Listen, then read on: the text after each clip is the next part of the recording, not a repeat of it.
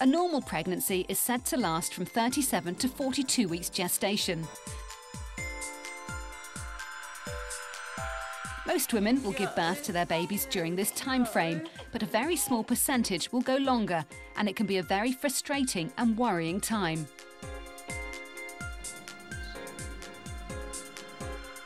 Most women will be advised by their midwife or consultant to have their labour induced. For some women, though, a booked induction isn't the answer for them, and they will resort to numerous therapies, foods and treatments in order to go into labour on their own. We had a hot curry. I think I've overdosed on curry because I made myself sick the other week. Taking lots of raspberry leaf. I've been having my raspberry leaf tea, which apparently is, and I never had that with Stephanie, but it's a thing that I only found out about this time round, that apparently from, you know, when you're supposed to take it, that's supposed to help. Go out for a walk, you know, have sex, do whatever. I've had the warm baths with lavender oils in, like they say, is another thing. I went into the hospital for a membrane sweep. I've tried exercise, going up the stairs sideways. Some of my friends have said, another friend has told me to eat fresh pineapple. I've tried everything. And if you have nerves of steel like Georgina, you might like to wait a whole month longer. It was great. I had a really healthy pregnancy.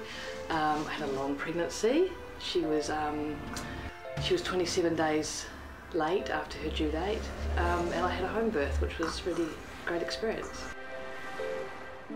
And as each day passed by, how did Georgina cope? We understood the induction process, we understood the pros and cons of continuing the pregnancy, and it did get to the point where it was like, well, I'll just go this week till Friday and then we'll reassess, and then on Friday you think, oh, well, we'll just see what happens over the weekend, and then Monday, oh, surely this week. And then, you know, by 43 weeks you're thinking, oh, I was thinking, well, if it's not here by the end of the month, I was really thinking, well, this is getting a bit silly, a bit ridiculous. But, you know, she came. With such a long pregnancy, some obstetricians and midwives would be concerned that the placenta could be failing, but not in George's case. The placenta was huge. I just remember the midwife going, look at this, and it was just this huge placenta. So it doesn't seem unreasonable that, you know, it happened that way. Not content with one long pregnancy, Georgina narrowly missed her record by 2 days with baby Beatrice. 25 days overdue.